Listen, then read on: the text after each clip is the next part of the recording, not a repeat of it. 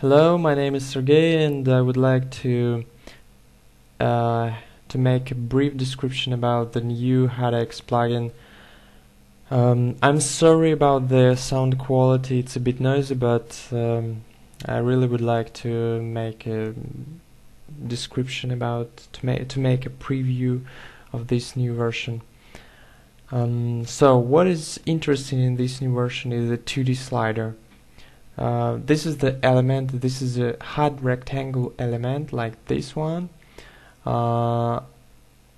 which I can move in the limit of another rectangle element like background. So what it gives for me, if for example I select some connected reference translation property, which I have put it to the slider rectangle element, and if I have a look to these X and Y values, here in the left down bottom corner I have 0, 0, and on the right upper corner I have 100, 100. All other values are just the interpolation in between, so I can use it in relation constraint for some facial setup, for some another rig setup, for characters, and so on and so forth. So I think it's very convenient for making some rigs because it's interactivity. And one more thing, that I can double click with the middle mouse button and put a key on the translation like this. For example, if I move to another frame, move here, double click, and I have a key. So I think it should be convenient for you also. I hope it will be useful. In the previous release you was having the interactivity for all the HUDext element where you connect the property, double property, boolean property, and also the script which you can execute. But in this release I make some changes with this stuff, because now you have to put active property. It's a user property. If you put checkbox here, you have the interactivity. If not, there is no interactivity at all. For example, here is my changing of null size. It's actually interactivity property. As you can see, I can really change the size of the null object. But if I switch off the active property, okay, there is no any interactivity at all. So we just the simple HUD element as you have in MotionBuilder 2013. Okay, and the last thing is the script that can help you to set up to the slider very easily and fast. This script you can download from our website on l3d.com. Okay, so let's make a new scene, and I will show you how to use the script. Okay, let's execute this one.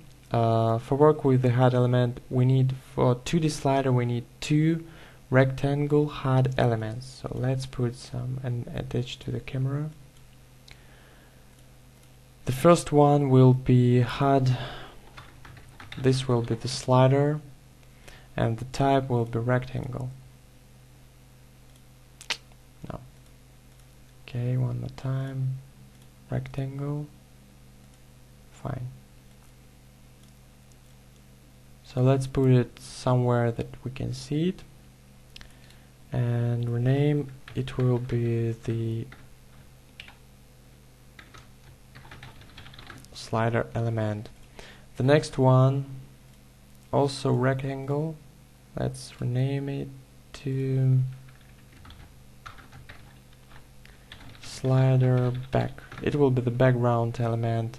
We can change the color to have a difference between the background and the slider, and also it should be bigger because it's area. It's a limit area for the slider element. Okay, let me run script one more time because it's updating only when you run the script. So my slider is the slider element and the background is the slider back element. I just press the build button, and to make some movement, to have the ability to interactive movement, you need to put any vector reference property to the slider element. For example, I have a null object and I drag the translation into the HUD slider and create property reference. Okay, so now as you can see I have 2D slider and it works well. Okay, so the next important thing in this version that if you change the orientation, if you change the position of the background, you need to manually update the slider limits like minimum X, maximum X, and so on and so forth. And also you can use the HUDext script just to put these two slider and background elements and press the build update button. So now I have the updated position. So which is the limitation of this version, but I hope to do something with this in the future. So this is the 2D slider and I hope it will be useful for you. So have a good walk and see you.